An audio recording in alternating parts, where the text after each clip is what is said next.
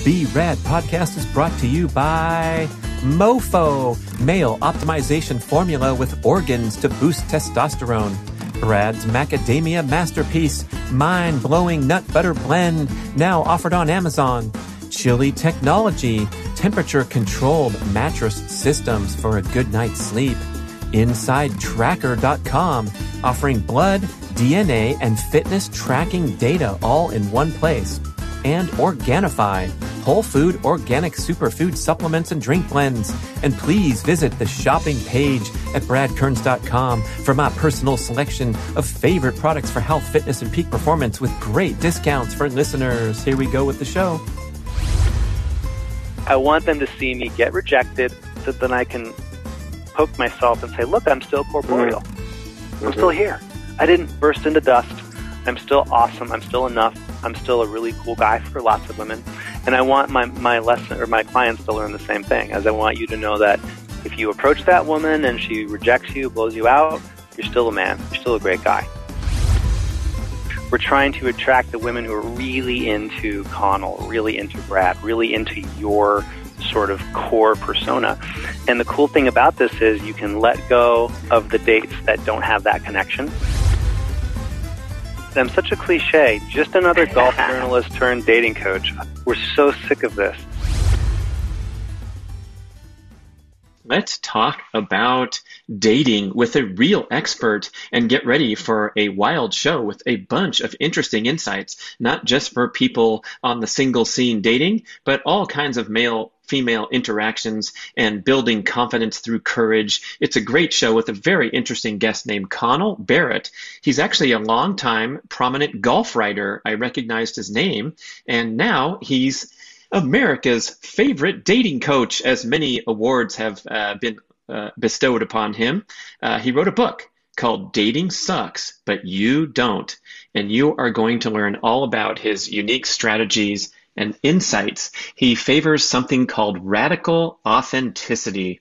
And boy, it sounds so easy when he talks about it, but it's interesting to drill down into this because so many of us come into social situations with shyness, insecurity, flawed notions of what females want to hear or what they want you to do. So let's get some of this stuff sorted out, because guess what? Connell can fix almost any dating problem because he's had every dating problem. He was shy, dateless, and lonely. He didn't just live in the friend zone. He owned a condo there. When he finally found a woman who liked him, he married her, and she dumped him 9 weeks later. That's when he decided to change and embark on a 5-year-long globe-trotting quest to understand the art of male-female connection. And in the show, you're going to find out why looks don't matter. You're going to find out that consent is sexy, especially as we are dating in the Me Too era.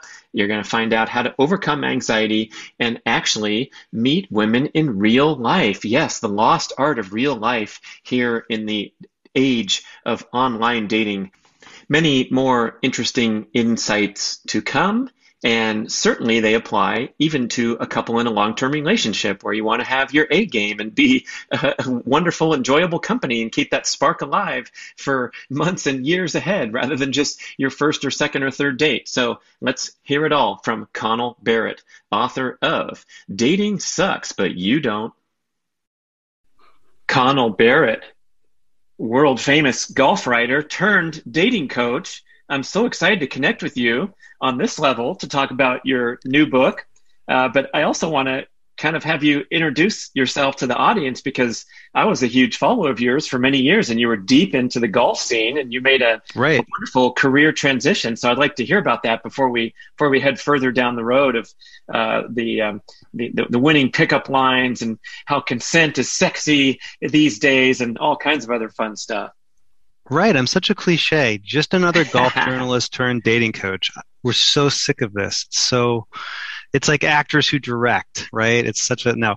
So I guess there's actually some lines to connect here, because golf/golf writing was a huge passion of mine. And I also loved playing golf because it was so hard, right? Golf is hard to do well. And so I got into golf journalism because I wanted to write about it. I loved it, but also because I wanted to play free golf and get lessons and get good at it. And similarly, when I left my old job at Golf Magazine and Sports Illustrated covering golf, I got I had already gotten into this, but I also began studying the art of connecting with women, the art of dating. How do you approach? How do you get out of the friend zone? How do you find confidence and find true love? And I realized that, I pretty much shifted into this career because just like golf, girls are challenging. Dating is challenging. So it was about because I love the subject. I love learning how to be a better man through the lens of your dating life. And also I realized that golf and girls, two of the greatest challenges I've ever faced. And maybe that's why I've tackled both topics. I love it. It's, that's what life's all about, is taking on challenges then you have a passion and an interest for. Yeah, you're right. They're both pretty challenging. So you mentioned this getting out of the friend zone is one of the first topics. And is that a huge deal these days? Is like a major complaint of men trying to make that jump or something? Yeah, I would say the top 3 or 4 problems that single men face in their dating lives is, in no particular order, how do you talk to women? How do you flirt and create that attraction? How do you approach? Every single straight man I've ever met has wanted to approach an attractive woman, but most of them can't, don't know how, feel fear. And the friend zone is a big one too, where a guy might be getting a lot of dates or have a lot of women in his life who he talks to and is interested in, but they only see him as a quote unquote friend. Or a guy might have a lot of this was me, by the way. Back in the day, 15 years ago, I was getting plenty of dates, but then I would get that day after text message that said, hey, I had fun, but I'm not really feeling that spark. But hey, let's be friends. Let's hang out some other time, but just as friends. And don't get me wrong, I think having female friends is great. And we shouldn't just look at women as they should like me as somebody sexual and romantic.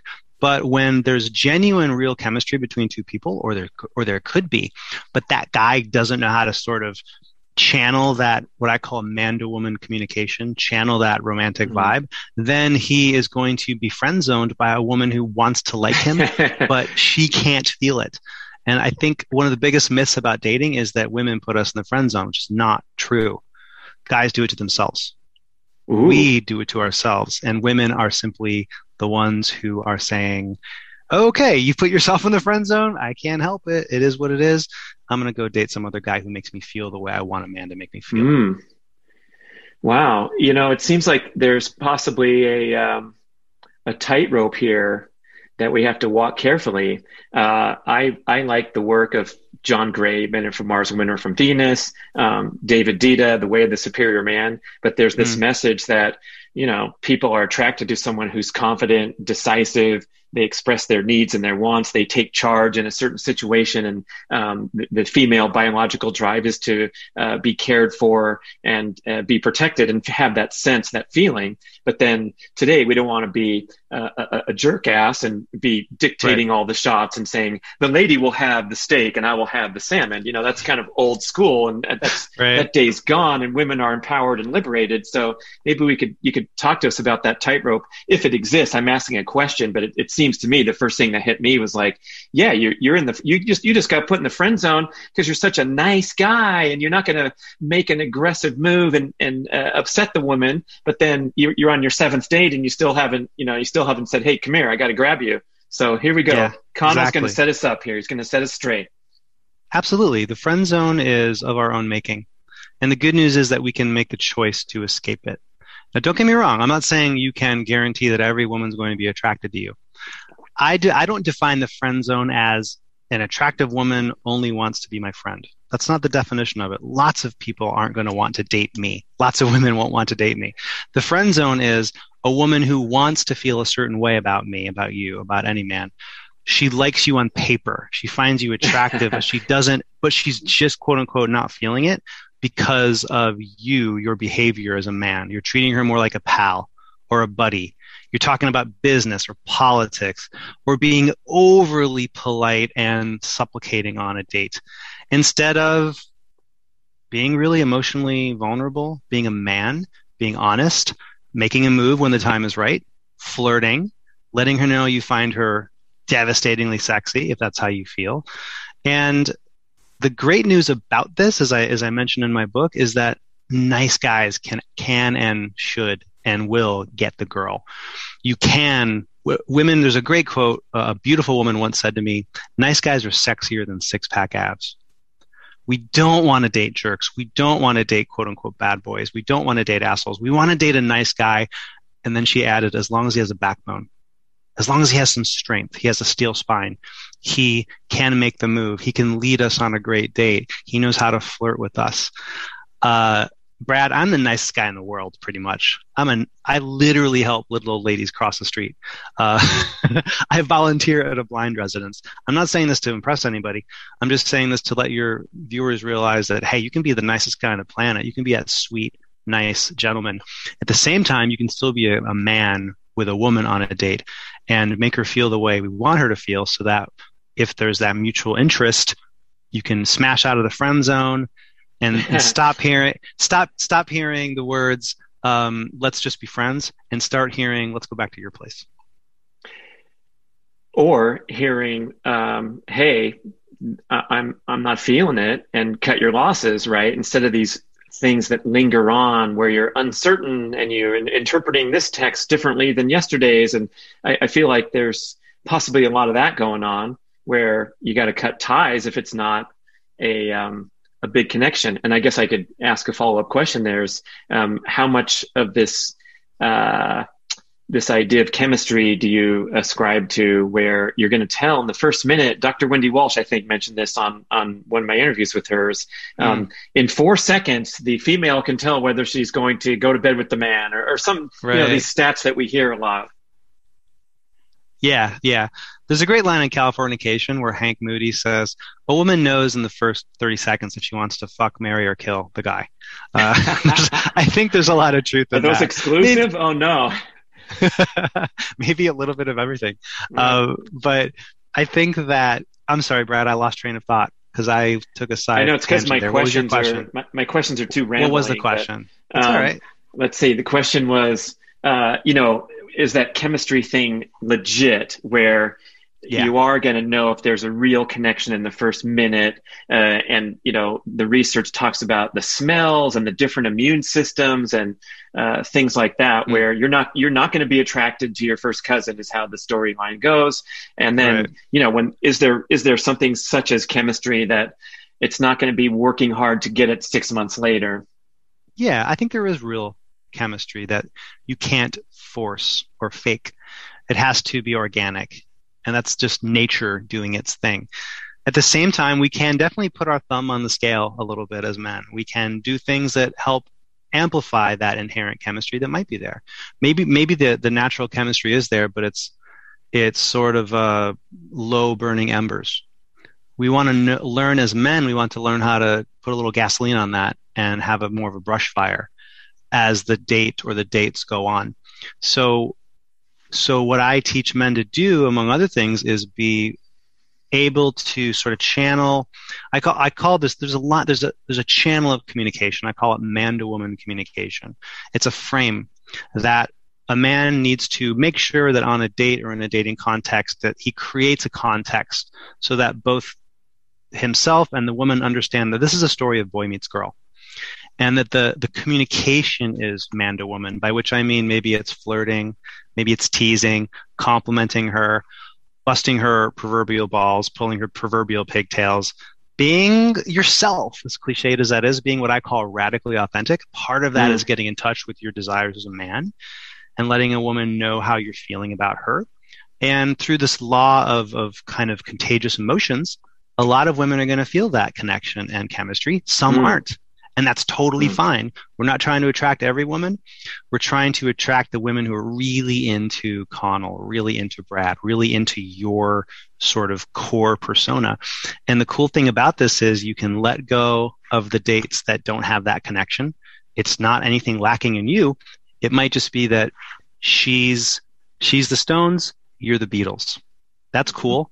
Find a Beatles girl. The Beatles are the greatest band of all time. It doesn't mean you're not enough. It just means, we're two different types, and that's fine. On to the next potential soulmate. You think you can find that quickly if you're attuned and there's no noise in your operation, you're going to have one date and realize it, or maybe not. It will take many reps to get to that point. I don't know that you can. A man certainly knows if he's physically attracted to a woman right away, right? However, it might take a little bit more than a date to realize if the two of you are emotionally connected. If you have your, what I call the big life stuff aligned, you need our big life stuff to be relatively aligned to have a long-term potential together. Religion, age, where you live, things like that, kids, no kids, things like that. So that can take time. But I do think that I do agree with the idea that chemistry, that raw kind of animal attraction, is you're both going to know on the first date if it's a hell yes, or if it's a maybe, or if it's a hell no. And if it's a hell yes, obviously great. If it's a maybe, have a second date. Some people need a little time to kind of open up and get loose, get comfortable. If it's a hell no, life's too short, move on. If it's a hell yes, could that possibly get in the way, cloud judgment, lead you down a path that's, going to be a disaster? I mean, I kind of feel like that story comes up frequently, where you just have massive, chemical spark, physical attraction, but we're skipping over some important parts of getting to know each other, and maybe you're not radically authentic because you're just too busy, playing the game or something. Yeah, I guess it could create a problem. I suppose if a man and a woman really hit it off on a first date, and it's that burning brush fire of chemistry, and they get too intimate too quickly before they find out that, hey, you want kids, I don't. Or you're moving next week and I just came to this town. That's a problem. Or maybe one of the people, this is usually something that happens with women, but it can also happen with men. Maybe you go to bed too quickly, and maybe you get too emotionally invested too quickly, especially if you have a lot of strong emotional links to sex, which I certainly do. And yeah, I'd rather go too slow than too quickly. So there's something fun about, what's that great Carly Simon song, Anticipation? It's kind of fun to build up to it and make sure you're both ready, and that you're not jumping into bed / each other's lives too quickly. Can you talk more about this term that you've coined, radical authenticity, and especially in terms of how it might conflict with some of the popular information out there? Because it seems like, some of John Gray's stuff, which I love, and I think about it every day. And, one of them is, hey, you got to stay calm, cool, and collected as the man. You got to be the guy in control, the kung fu master. And that means eating your little petty, hurt feelings and things like that, and going off and doing testosterone boosting activities, and then coming back to the relationship refreshed, where you don't have to nitpick your woman and make her feel, unprotected. And that's not the same as radical authenticity and showing the real you, and showing how your feelings do get hurt when she talks too long at the party to another man, or whatever was going on in your head. Where do we balance that? I agree with the general sentiment of Gray's philosophy. And who am I to criticize him? He sold a hell of a lot more books than I have so far. So I admire him for that. At the same time, I think that radical authenticity, in a couple of sentences, it means leaning into who you truly are at your core, and aligning your thoughts, words, and actions from that place at the highest frequency possible. It doesn't mean, oh, what am I thinking and feeling right now? I'm butthurt because you flirted with another guy. In other words, it doesn't mean be an open wound. It means be an open book. Have something of value, but be very transparent and open about that. You can absolutely open up to a woman about how you're feeling, even if it's something that's scary. I would argue that that's actually a sign of strength, a sign of value. At the end of the day and the end of the date, what a woman wants, it comes down to two words. She wants something that has relevant value to her life. Women want men of value. My definition of a man of value is a man who knows who he is, who is in touch with who he is, and speaks, acts, thinks from that place of alignment. Let me try to get a bit more specific about what that means. On a first date, which I've been on a lot of recently because I try to practice what I preach, I'm going to let a woman know that I'm going to be myself. Pardon the cliche. I'm probably going to tell dad jokes because that's my sense of humor. I'm going to talk about some of the nerdy books on my wall. I'm going to, when she says, "Are you into this cool thing that I like?" I'm not going to lie to her and tell her that I am. I'm going to say, "No, I've never gone ziplining in my life. Tell me about it." I'm going to be willing to tell her about my failed first marriage if it comes up, and talk about the thing that I screwed up and how awful and lonely and rejected I felt, just because these are all part of who I am. In other words, I'm going to have the courage to show the vulnerability and put myself out there. And in other words, another way I like to put that is be emotionally naked, and show her the real me. Because if I wear a mask, if I try to put on some other mask, if I try to be an alpha male, which doesn't even exist, if I try to be a bad boy, if I try to say cool lines that I read on Reddit or some awful dating coach's website, then okay, maybe I can pass that off for a date or so, but the mask is going to slip off, and then she's going to meet the real me anyway. So I'd rather sit there on a first date and say, yeah, my favorite thing in the world is watching Jeopardy and writing down my score on my Jeopardy pad that goes back 4 years. She's either going to want to date that kind of super nerd, or she's going to not, and that's totally cool. I want to find women who love my type. And that's what radical authenticity is about. It's being the best / realist version of you. And women who see value in you are going to go crazy for you.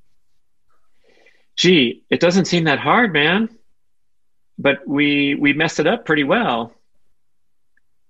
Yes. Possibly. I mean, what you just described is, I guess it's not easy when you're sitting there in front of a real human and you're nervous and it's your first date or whatever, but it's certainly an easier path to go than, holding your pickup lines on your 3x5 card or whatever I've done that too. Okay. Well, right. Let's talk through where that boundary is when you do want to be yourself, you do want to be authentic, but hey, I don't have an A game right now. I have a C- because I'm traumatized from my previous breakup and I just want to get out there and have fun, but I'm insecure, underconfident. What does a coach step in there and do? Since you can't be whispering in his ear like some of the movies or with the earpiece or, how do we get that guy primed? I can do a little bit of that in person when we go out to approach girls, but I don't like to do that because I wanted to come from him. So if you are traumatized from a last relationship, then you got to do a little work on yourself, perhaps before you start dating.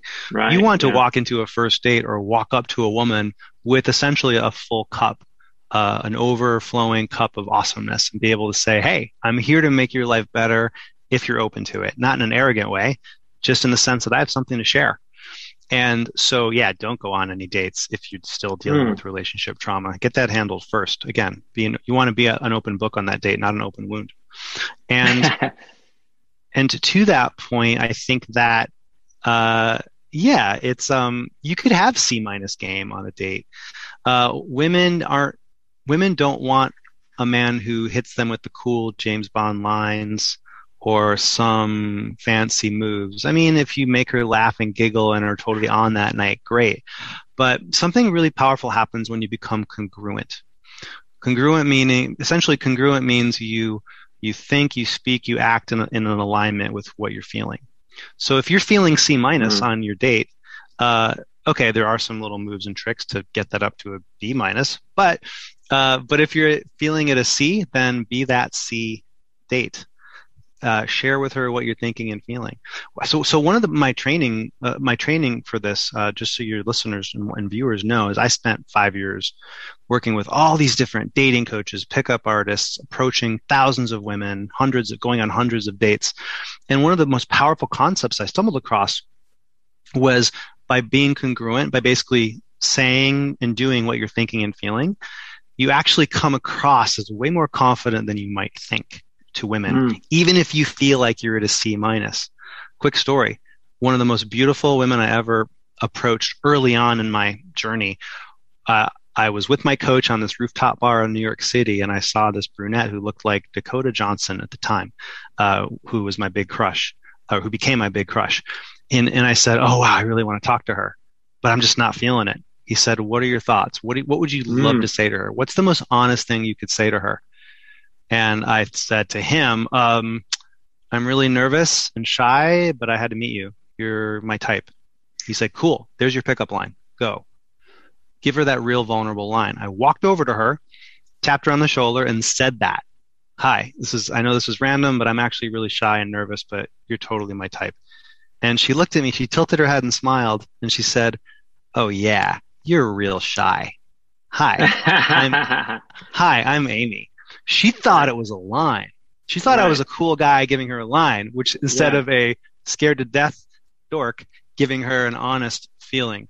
So that kind of congruence is a really powerful sort of projection to give women because it's honest and it's in alignment. She's not getting some kind of weird shtick. And it's amazing how quickly that. And guess what? As soon as she smiled at me, I went from a C to an A. That's all it takes. So, but it takes courage to get that kind of confidence. You have to take action, in other words. It seems, can it be okay to not call it a pickup line in your mind and just approach a female in the grocery store because you want to spread, good energy to the world. And, you could say, have you tried those onions before, or something just that doesn't have a motive, and it might lead to something. Agree. I never use the word pickup line, almost never. Yeah.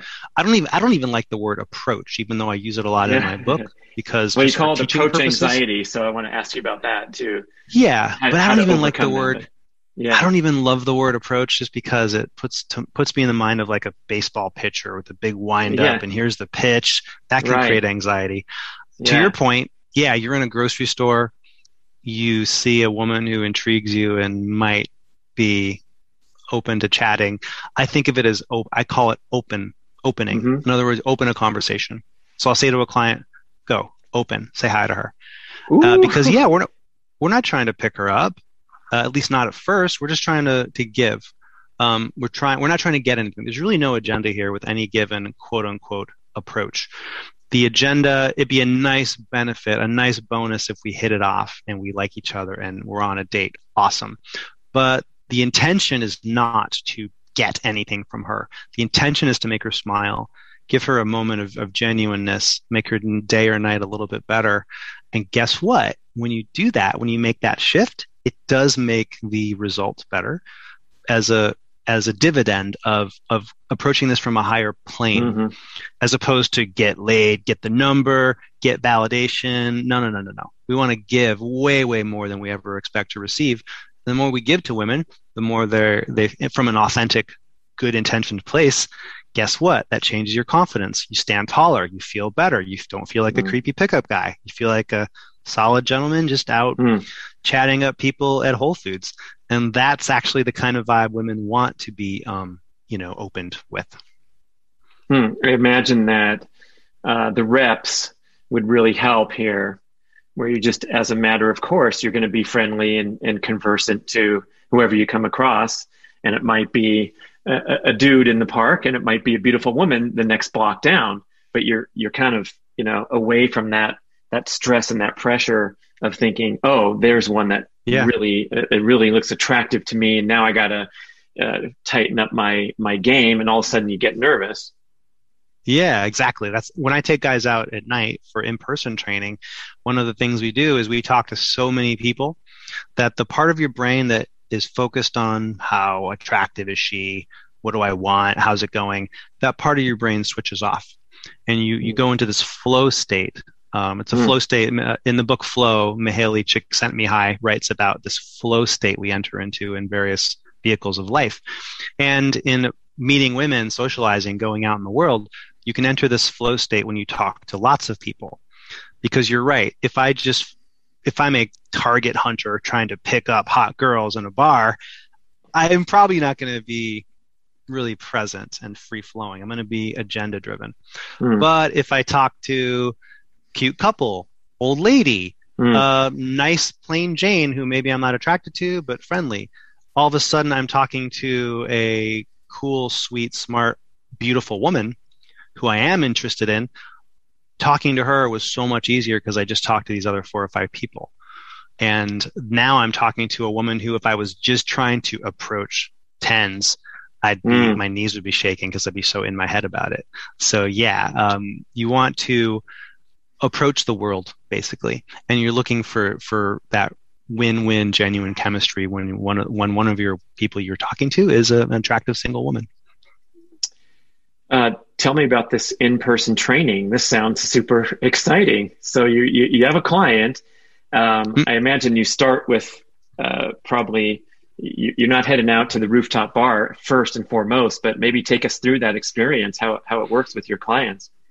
Yeah, we will probably the way my personal training works is, you're right, it doesn't start with the rooftop right away. We do a little pre-game, pre-brief where we talk about goals, how I teach a system. I teach a 5-step system that essentially we make following the system the goal.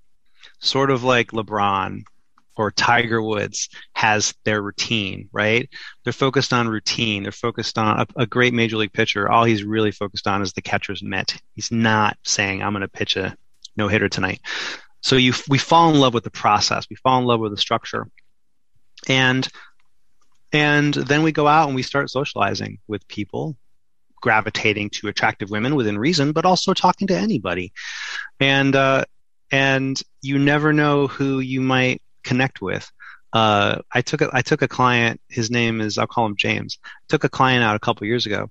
James at the time was about 50, and he had just gotten divorced after about a 25-year marriage, really traumatic, really painful. He had literally not approached an attractive woman since the Clinton administration.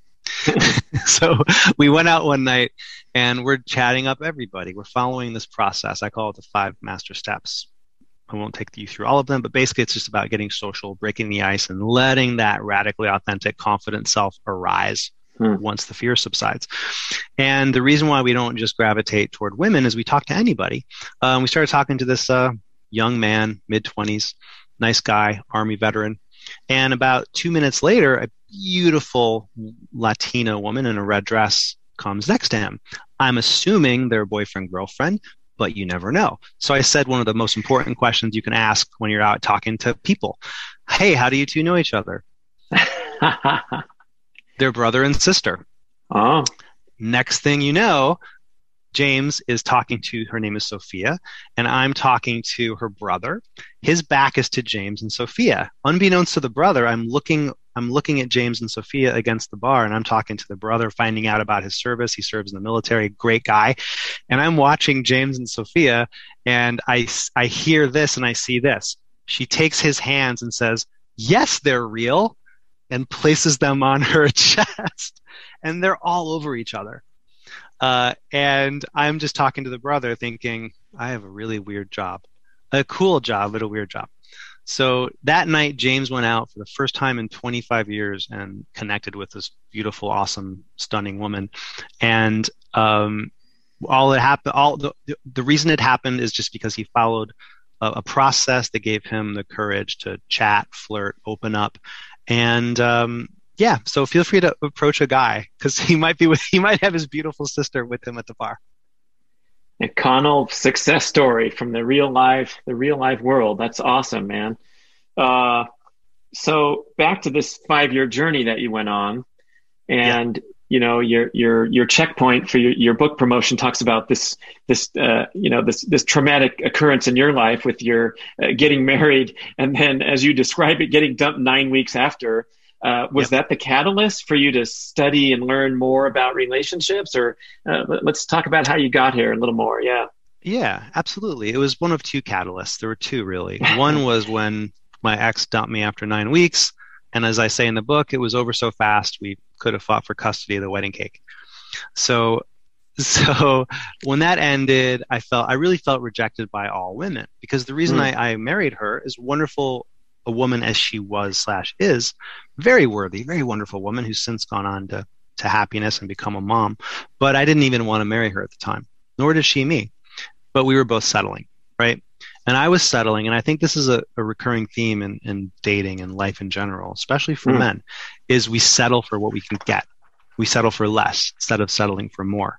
So I was settling for the one woman who I thought wanted me, and then when she dumped me after 9 weeks, I felt rejected by all women.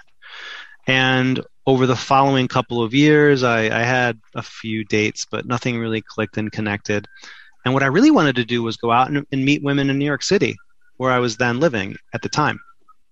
And I remember I was at the other inflection point was I was at a Starbucks in Park and 29th Street, and this beautiful brunette was sitting by herself. She looked like Katie Holmes, who was my crush at the time. And I tried so hard to approach her.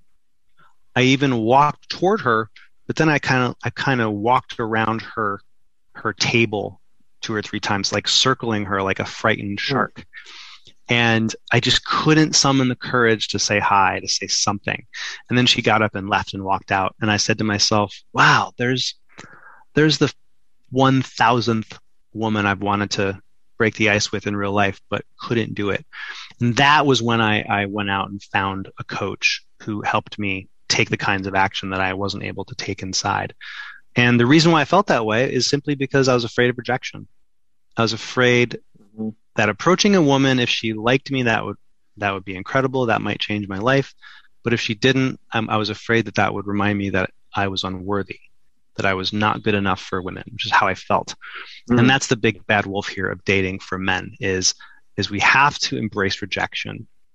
Rejection is not as bad as we think it is. What's bad is rejecting yourself, is not approaching the woman or not taking the chance because you're afraid of rejection. I say go out and get rejected a shit ton. Just do not reject yourself, because that's the one kind of rejection you should fear. Yeah, you're starting from the wrong point. Your cup's not full. And I guess that's where the fear of rejection comes from. Absolutely. You feel that you have an empty cup, and if she turns you down, she's going to take the cup and shatter like it. This and go, and then smash it on the ground. But if your cup is full and she just says, "Oh no, thanks, I'm not interested in sipping from that cup," that's fine. Not everybody wants to sip that drink.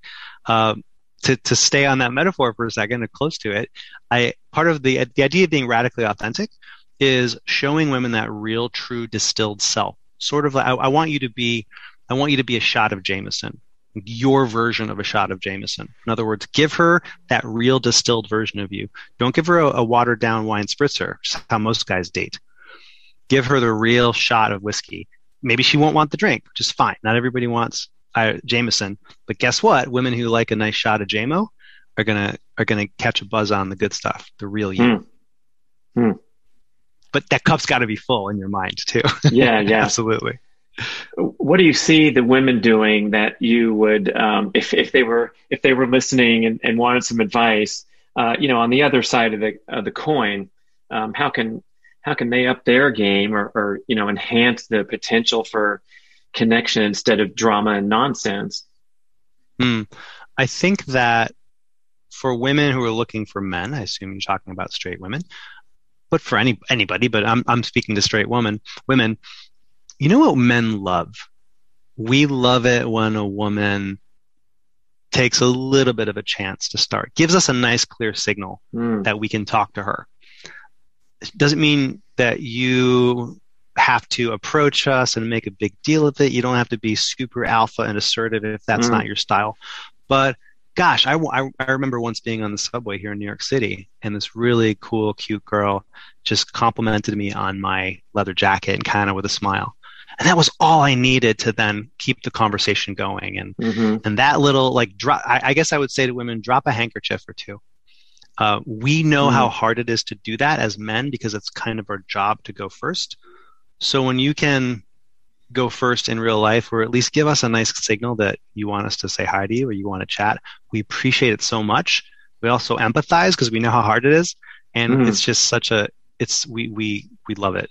So feel free to, if you see that, if you see that attractive man at Starbucks or at the gym or at a party, just say, "Hey, excuse me, I like your tie, I like your shoes, I like your t-shirt." It doesn't have to be super intense. You can still be ladylike and just drop that handkerchief And I promise we'll pick it up and be happy that you dropped it. Right. Same advice for the other side. It doesn't have to be the ultimate James Bond smoothness. You could say a small compliment, right? Yes. Yeah. Start really simple, G-rated. This goes for men and women. Mm. That opening comment, that opening line, for the most part, it should be G-rated. Yeah. Make it, here's a fun little kind of thought experiment.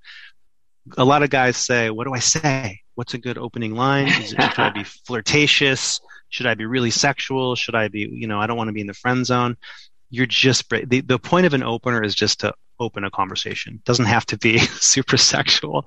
It can be, in fact, it shouldn't be for the most part. I like to say, imagine that you had a wife or a girlfriend, and open with something that your imaginary wife or girlfriend would not be jealous of if you said that to a strange woman. Nice. In other words, hey, looking good, honey. No good.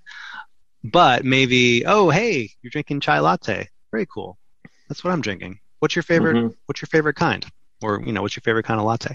It can be that simple. It's just, we just want, women are so used to being approached in the few men who do quote unquote approach, they do it in a very like alpha, aggressive, weird, creepy way. They objectify women. So if you just go in G-rated and are friendly, that's very charming to women. And that's all you need to kick things off. We're taking a detour, man. You're reminding me of a Tiger Woods story. So you probably know it, but I remember, when this whole thing unwound, they were kind of talking about how did Tiger go from the nerdy college kid who his old girlfriend is interviewed on the documentary saying he was so sweet and shy and this and that. And then, fast forward and they're putting a little bit of blame on Charles Barkley, Michael Jordan in Vegas and taking Tiger under their wing. But one of the exchanges they had was, Tiger confided to Charles and Michael that he was a little shy and didn't know how to approach women. And they took him aside and said, here's what you say. Hi, I'm Tiger Woods. That was their life-changing advice for the man. He went up with that A game, and what do you know? Yeah. You never heard that story? Actually, yeah. I have heard that story. That's actually good advice. That's good advice, except change the name from Tiger Woods to whatever your name is. That is a cool idea. You just come up and say, hi, this is my name. See what happens, huh? So there's two ways there's two ways to approach a woman, or there's two kinds of openers. I write about this. There's indirect and there's direct. Indirect basically means, hey, I really like your hair, dress, skirt, cool outfit, something in the environment. You're not saying I'm here to flirt with you. You're talking about something in the environment. If you're standing in line at Starbucks, you say to the woman next to you, should I get a cake pop? That's an indirect open because it's not about anything romantic. A direct open is something where you make your intention clear from the start. And that's okay to do. It's a little bit scarier. But the reason I thought of it is because one of the best direct opens you can ever give a woman if you're feeling really confident is basically the Tiger Woods move. Hey, excuse me, miss. I just had to say hi to you. Hi, my name's Connell. My name's Brad. My name's Tiger, whoever you are. The confidence to do that shows a woman so much value that you see in yourself that alone can make a lot of women get really kind of, whoa, this guy believes in himself. And if you got good eye contact, good vocal tonality, that's a really powerful way to open a conversation. So you can go direct in that way too. And a lot of women who want a confident guy are going to be really excited that a man had the cojones to step up to them that way. So that was actually good advice that Charles gave Tiger. We didn't even detour. We came right back into the the zone, into the Golf flow and girls. state, man. The flow state. Yeah, golfing and dating. There's a lot of overlap. Tell me some more about the overlap of golfing and dating. My overlap that I recall when I was a kid playing junior golf, and the pros always they were so slick, and they always had girls nearby, and slick dress, slick car. It seemed like they were very easy with the ladies. And maybe they were given a lot of lessons, who knows what, but it seemed like the typecast for the teaching pro of the world. That was my memory from back in the day. I think that the biggest overlap between golfing and dating is how it's probably, for both, I think it's 80% mindset, confidence, being comfortable in your own skin. and 20 to 25% technique, at least with dating. Mm. In golf, and technique is important, especially with putt. Maybe putting is a better example, because putting, there's all different kinds of putting styles work, different putters. You can break your wrist. You can use long putters, short putters. Lots of different techniques work. Putting is all about confidence, right? Confidence and reps. You need reps and confidence. And dating is the same. You need experience, you need reps, and you need a little bit of self-confidence. How do you get that? Wow, that takes a lot of effort, but I think it starts with courage. Don't let a lack of confidence stop you from taking action, because in my view, courage is the currency that buys you confidence. I had no confidence when I started approaching women. Zero. I was scared to death. The first night I went out to approach women at a rooftop bar in New York City 13 years ago, I had the dry heaves in the men's room stall before we went out. I was petrified. And that's probably how a lot of people feel when they walk onto Augusta National, or they walk onto the big, tournament in their life. First tee, their man. club. Yeah. First tee, exactly. So what did I do? I could not summon confidence. I didn't have it. So I took action anyway. How? I used the value of courage. I call that a value. It's basically the secret weapon. You can't have confidence, but you can have courage. Guess what? If you take enough action with courage propelling you forward, the confidence comes. You buy it with that currency called courage. So now I can, within reason, I can approach a woman and be confident and know what to say and get connections, but I had to earn that. And a lot of men don't take the action they want because they say, I don't feel confident enough to. I say, hell with that. Use courage, and you might be confident in 30 seconds when she smiles at you. Right. Or you might be more confident tomorrow night after you've approached your first 2 or 3 women, and tomorrow night you'll be more confident. So don't let a lack of confidence stop you from action. Use courage to buy that confidence.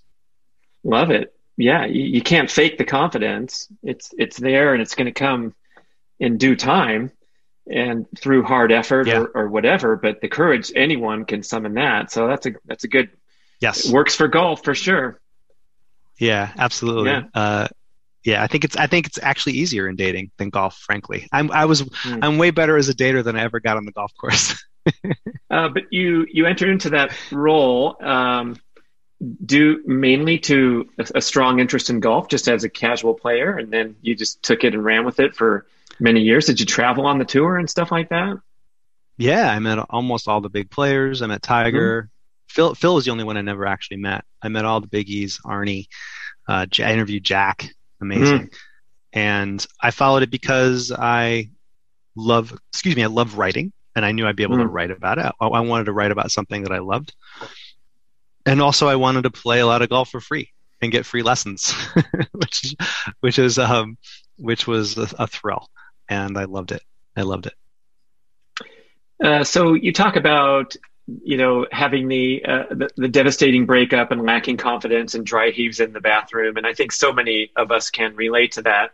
Maybe that small percentage of, the high school alpha male who was the starting quarterback and had a smooth sailing, maybe 12.7% of the men are blank on this, but most of us have had to work through these painful lack of just straight ahead, simple skills to go up and approach a woman with an indirect, it's nothing, right? But how did we get to this point that it's such a difficult thing? You think there's some socialization or some cultural pressure because women are objectified in culture, and so therefore, our brains are in the wrong place or something?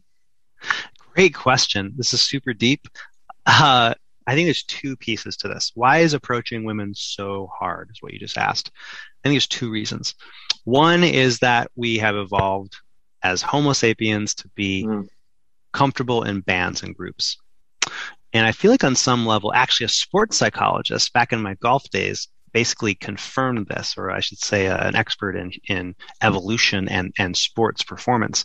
He basically, I talked to him about golf, and then we switched over to dating because I was just beginning this journey of approaching women. And he said, well, I think what's happening here is that 200,000 years ago, we were on the savannas of East Africa, right? And if you quote unquote approached the tribal leader's woman, guess what? You got a rock to the back of your head, or you got kicked out of the band. Either way, you're dead.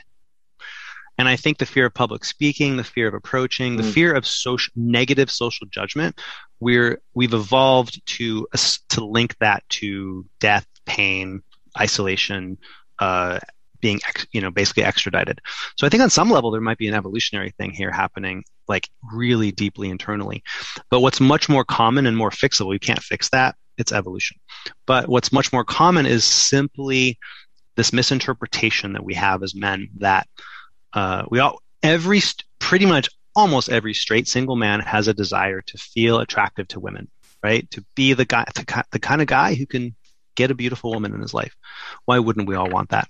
And if you approach a woman and she rejects you, our brains are because of we doubt ourselves, and we misinterpret that information as rejection and proof of our lack of worthiness.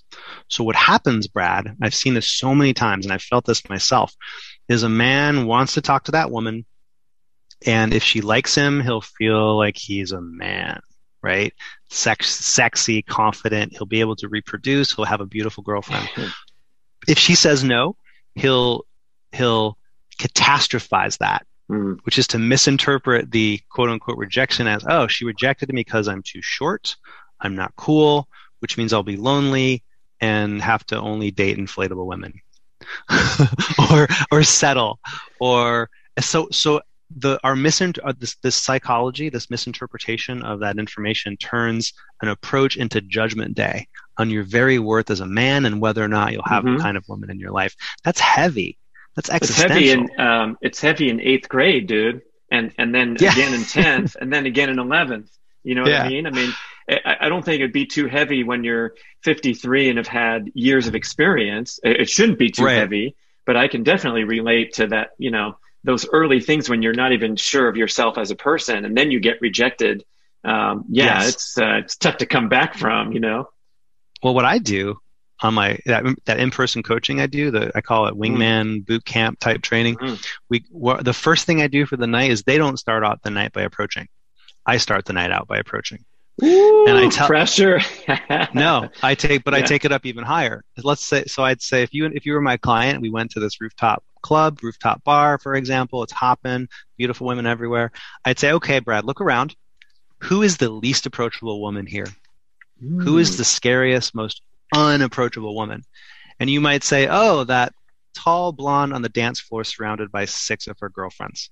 I'd say, cool. She's my first approach of the night.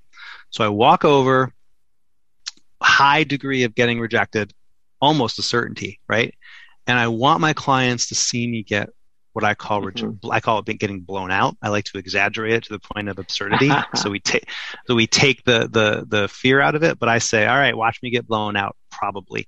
Or I'll approach a couple that's making out. I'll approach a guy and a girl, and I'll tap them on the shoulder and say, hey, can I cut in? And you should see the looks I get from the guys when I do that, by the way, from the guy who's making out with this girl. Usually the girl laughs. She thinks it's funny. And the guys are not happy I'm there. But anyway, I want them to see me get rejected so then I can poke myself and say, look, I'm still corporeal. I'm still here. I didn't burst into dust. I'm still awesome. I'm still enough. I'm still a really cool guy for lots of women. And I want my lesson or my clients to learn the same thing, as I want you to know that if you approach that woman and she rejects you, blows you out, you're still a man. You're still a great guy. If she loves you and she takes you home and you have a hookup with a bikini model, you're still a flawed regular dude. You're still a man. We don't want to get too high or too low, but mainly it's about not getting too low. So rejection is something to embrace, not something to fear. In fact, it's actually part of the process. So we had a little hiccup in the routine here with quarantine for the last year and some. I think we're coming out of it in certain ways, but how did that affect the whole scene here and the people you coached, and in general, how has it affected the single scene? I think that for obvious reasons, people weren't going out, except in Miami, to meet to approach in real life. Yeah, what's up Miami with that? and other pockets of the world. And yeah, I haven't been doing my in-person training for the last 14 months for COVID-related reasons, just for health-related reasons. But the silver lining to this is that I think we're about to enter, like right now, like literally right now, we're about to enter this golden age of going back to meeting people in real life. Even before COVID, there was a lot of dating app fatigue. I've been parts of focus groups. I've talked to a lot of people. A lot of women say pre-COVID, women were telling me, guys never approach me anymore. I'm so sick of the apps. I'd love just a cool guy to come chat me up. It's sexy. It makes us feel wanted. It makes us feel interested. And that was before 15 months. There's a market niche here. But that was before 15 months of lockdown. Yeah. And now that we've been on Zoom and FaceTime and the apps for the last year plus, I think that now is the perfect time to just get rid of the apps, get your head out of your apps, and walk up to an attractive stranger. We're dying for that human connection. And gents, you might be surprised how much women want the right guy to approach them. Do women want every guy to approach? No. Do women want a authentic, well-meaning, charming man to approach? Hell yeah. Even if she's not available, she'll say, thank you. You made my day. I'm wearing a ring, but you're amazing. Keep it up. And I think that the second half of 2021 and beyond, it's going to be this new era of, hey, let's go out and meet people in real life. Because think about it. What's weirder? Online dating versus approaching. What's weirder? You tell me. Taking a rectangular box out of your pocket, swiping on it 87 times, finding a duck face looking woman who you find attractive, pressing a star, sending messages back and forth over this weird system, or doing what we've been doing for 200,000 years, which is, oh, cute girl, let me go say hi, see if we hit it off. One of those things is way more natural and normal than the other. But over the last 12 years or so, in the Tinder age, we've been kind of reconditioned. So I like both. I like having a little bit of online dating fun and also meeting people in real life. I think that's healthy, but we don't want to do only online dating. We were meant to meet each other in person. And so thank God for vaccines. Right, exactly. Yeah. Yeah. One thing you said a while back that you realized you were settling, as did your ex-wife. And how does someone know that they're settling? And where's that idea coming from? And in contrast to saying, well, no one's perfect, but we're going to work on this relationship and it has potential, rather than a black and white view.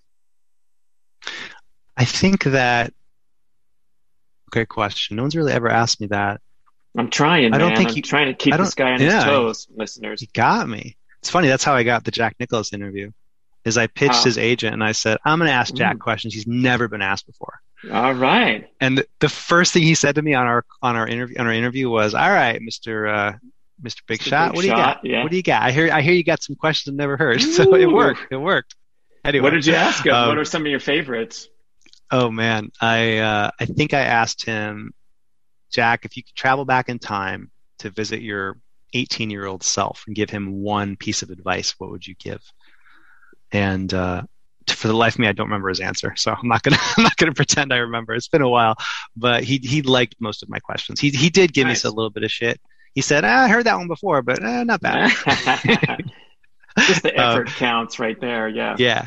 But I think that before you get into a relationship, I think that it's in a guy's interest to be able to say, okay, I've dated around a little bit. I've had a few dates, a few girlfriends, or at least a handful of dates to kind of get a sense for who you vibe with and who you connect with. Because when I got married, I had never dated anybody before. I literally married the first woman who I thought loved me. And so I was coming from a place of scarcity. I didn't know it was settling at the time. I just felt like, hey, this is the best I can do. I'd rather marry her than be alone, right? Which, of course, is a terrible mindset to have going into a wedding. And hers was similar, actually, in her own way. She was settling. She was totally settling for me. And so how do you know? I guess if you've never dated anybody and the first woman who kisses you and looks at you with big puppy dog eyes, if you think she's the one, maybe she is, but give yourself a few options. Give yourself a little bit of abundance. Not saying you have to date 5 women a week and be a player with some rotation. Not saying you can't, saying you don't have to. But I do highly recommend you get a sense of abundance, because the right way to kind of settle down with somebody, I feel, is to be able to say, wow, Jessica's awesome. And oh man, Isabella was, what a fun, wild little fling that was. But wow, there's just something about Allie. Gosh, we're like best friends, but sexual energy's there. And we just watched movies all night and it just felt so right. I think Allie's the one, because now you get to make a choice from a little bit of context and reasonable number of options, instead of just trying to glom onto the first woman who likes you. So yeah, I recommend we try to make these relationship choices from a place of reasonable abundance. Do we have an alternative problem today with an excess of choices and getting that strained sensation of, I forget what the term is, where you're unsatisfied? When they have research where you go to the car dealership, and if you have 23 choices and you make one, you're less satisfied than if you choose the best out of 3. Right. Yeah, I think that's called, is that something fatigue? Decision fatigue. Decision fatigue. Yeah. You can have too many options. Absolutely. Certainly a first world problem to have, but a champagne problem, but a problem nevertheless. And I like to look at it like this. I think there's different categories of women based on where you are in your life as a man. There's like wrong person, wrong time. That's a bad time to settle down. There's right person, wrong time, which is trickier. There's wrong person, right time. And that's what a lot of men find themselves in I want to settle down, I'm ready for a relationship, but wrong person. What I ask men to do, there's a whole chapter about this in the book, is you want to get to that place where it's right time, of course, and right person, right time. So that's the model I think men should try to follow, is if you want to be single and quote unquote sow your oats for a little while, then do that to get that out of your system, or to experience a little bit of fun and dating fun, so that you can get to that point where you're like, okay, it's the right time for me now. I've sown some oats. Women like me, all good. Now it's time to find that real incredible quality woman who I really connect with. And then when you get right woman, right time, boom, that's when you put a ring on it, as they say, literally or figuratively. What percentage of men do you think today are looking for everlasting love to put a ring on it? And what percentage are seeing a future where it's going to be nonstop dopamine excitement with maximum expiration date 6 months to 2 years or whatever? Because Wendy Walsh talks about this too, where now there's no more rules like there were in, let's say, our parents' generation, where there's a lot of social pressure to get married. If you don't get married by the time you are 2 years out of college, the pickings are going to get slimmer, and all this kind of stuff. Where today people can choose whatever life they want to live, and there's no obligation to reproduce anymore. We got enough people in the world, and women don't need a man for economic support as they did a few generations ago. So how does that look on the landscape today? It's a great question about the percentage. I think the majority of men want a soulmate partner, long-term person in their life. At the same time, I think a majority of those men also want to have a little bit of variety. I don't think there's anything wrong with that. I think as men, we are wired to want to feel really sexy and significant about ourselves through the lens of women. I mean, think about it. What are the top 3 ways men feel like men? Top 3 or 4 ways: making lots of money, sports, muscles, and dating success, being with a beautiful woman or 2 or 3. And I don't think there's anything wrong with getting a little bit of variety. I enjoy Baskin Robbins more than any other ice cream store. At the same time, I don't want to be some 65-year-old guy who's at Baskin Robbins every week. I want one flavor. I want one flavor eventually. So I think most men, I think if I was going to give you like kind of like the not the ideal, but the most common sort of profile of a single guy, I think most guys would like to date around a little bit, have a little bit of fun, have a fling or 2, or just get some experience to realize, hey, I'm good enough. Women do like me. I'm attractive. I'm sexy to plenty of women. Now that I've got that part of me handled, now let's settle down and find somebody to know that I'm going to be able to have that love and connection, because we all need love. We all need that deep connection. Almost pretty much all of us, I think. So yeah, I think the number of men who are just like, I want to be at Baskin Robbins for the rest of my life, I think those guys are actually a small minority of men. Interesting. I guess we should end asking you about your current status, and also, are you still single in New York City, or that's your deal right now? Yeah, 2 years ago I fell in love with a woman. I wanted her to be the one. She is chapter 13 of my book. I dedicate the book to her. It didn't work out. You can find out why if you read the book. It's a really heartbreaking and heartwarming story at the same time. So and I was about ready to start dating in March of 2020. Gee, what could go wrong there? Ladies and gentlemen, Connell is ready. He has announced he is ready. Yeah. Right. I think the universe just said, no, now's not the right time for you. COVID's going to happen. So I took 2020 off from dating, and I've been back out there again the last 6 weeks, going on dates from online dating and basically practicing what I preach. And I have a date lined up tomorrow, actually, as we talk about this. And my goal is exactly what we've been talking about. I'm looking to get back out there, feel good about dating, meet a few different women, and then absolutely as soon as is reasonably possible, settle down with somebody really wonderful who I feel connected with, who I can snuggle up with, who I feel that sexual connection with, because I played the field. I'm so lucky to have been able to get the kind of validation and confidence from women that I never had for the first 38 years of my life. And that felt great for a lot of years off and on, but I feel that's candy for the ego. That's that kind of like jumping around, bed hopping, just flings only.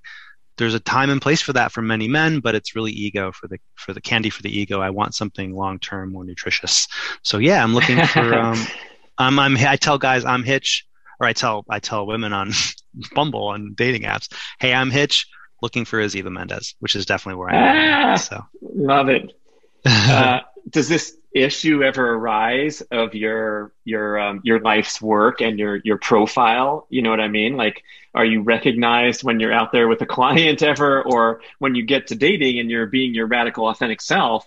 I suppose there might be a certain percentage of dates that would feel intimidated or uncomfortable due to your vast knowledge of what's happening in real time, and maybe your perspective from the 20,000 foot level, where they're going to be watching what they say because you're the ultimate perception and redirection person. I don't know. Yeah, that goes away after about 5 or 10 minutes when a woman feels me being really genuine and present. Right. Yeah. I don't just really like on teach this interview. Yeah. Okay, great. Thank you. You felt authentic to me. How about you, listeners? This guy he wasn't trying to pull a fast one on us and sell more books, even though you're going to sell more books. You were doing it the right way. I love it. Yeah. Well, when you're really radically authentic, which includes being present, being really present with that person listening, there's nothing to get caught doing. A good friend of mine said, "Oh, Connell, you're screwed when your book comes out with your dating life because all your moves are in the book." And I said to her, "But wait a minute. Like, really, the moves are be super awesome and find out if that woman likes your awesomeness. Like, how do you get caught doing that?" But there's one cool lesson I've learned in the last 6 weeks that I can share with your listeners because this is important. I lean into the whole dating coach thing on my profile. I lean hard into it. I say, hey, I'm a dating coach for men. I'm Hitch, looking for Aziva Mendez. That women either really love that, and I hear from them because I know, or a lot of them probably don't. A lot of them probably won't swipe on that, which is totally fine. Just as in approaching and in any kind of dating situation, you want to make sure your online dating profile has a very clear avatar that kind of just jumps off of a woman's phone that says who you are, whatever that might be. I'm a dating coach. Maybe you're an adrenaline junkie, or maybe I have a client who's like a self-help nerd, And his profile is all about, he loves extremes. He's into self-improvement. He goes to seminars, and there's kind of a sense of like extremes, and women like that. So don't water down your profile. Lean into like a clear, simple avatar that's high value, but also different than all the other guys. And that's what's going to get women to kind of break out of their swiping hypnosis and say, oh, this is an interesting guy. A podcast host who also is a golf nut, that's different. That's not, I like long walks on the beach. That's important. Yeah. And so find your avatar, whoever you are, a single dad, a jock, a bad boy if that's your thing, although most men aren't, a super nerd. Find a clear, simple avatar to kind of show women who you are, and that's going to speak to like that market of women. That's how you get lots of matches on the apps. Oh my gosh, love it! Great takeaway advice. Or tell them you're a dating coach. Don't. There you go. Yeah, even if you're not. No, don't do that. Don't do that. If you're not, work that out. Don't do that. You can become one. Oh, Connell Barrett, great interview. Dating Sucks, But You Don't is the name of his new book. Go get it on Amazon or wherever you like to get books. And how else can we connect with you, including taking it all the way to the private client outing on the rooftop? That sounds enticing to someone in the right category. Yeah, absolutely. They can go to my website, which is datingtransformation.com. And on datingtransformation.com, lots of free tips. I have a free video series where every week they get free tips from me. And there's also a way to reach out to me if you're interested in coaching. Thank you for listening, everybody. Thank you, Connell Barrett. Da, da, da, da, da, da, da.